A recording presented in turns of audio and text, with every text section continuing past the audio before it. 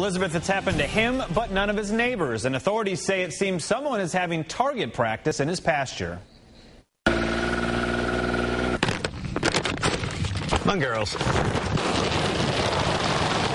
Bruce DeVault spends a lot of his time trying to keep his cattle happy and well fed. How y'all doing? He's been a rancher here for the past 17 years on land owned by his family since the 1800s. Even the big boy looks good. But recently, Bruce feels like he's being targeted. Over the past several years, 2 of his bulls have been shot and killed with a high-powered rifle. And then, last year, 2 more pregnant cows were also gunned down. These photos were provided by the Johnson County Sheriff's Department. Every time it's happened, it's cost the rancher thousands of dollars. We work hard enough for a living. We don't need this kind of frustration added into everything. It's hard. You just can't afford to keep dropping money like that, and especially if it's shot out from underneath you.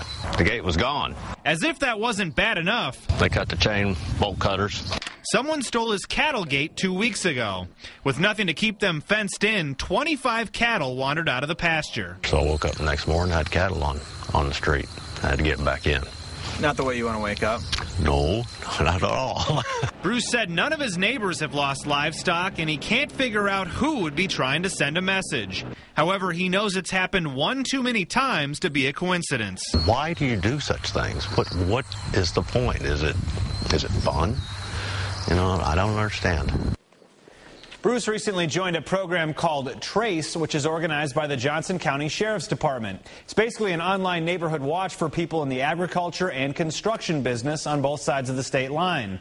A detective told me there are no suspects in Bruce's case, but did say, quote, someone is getting a kick picking cows out of his pasture and then shooting.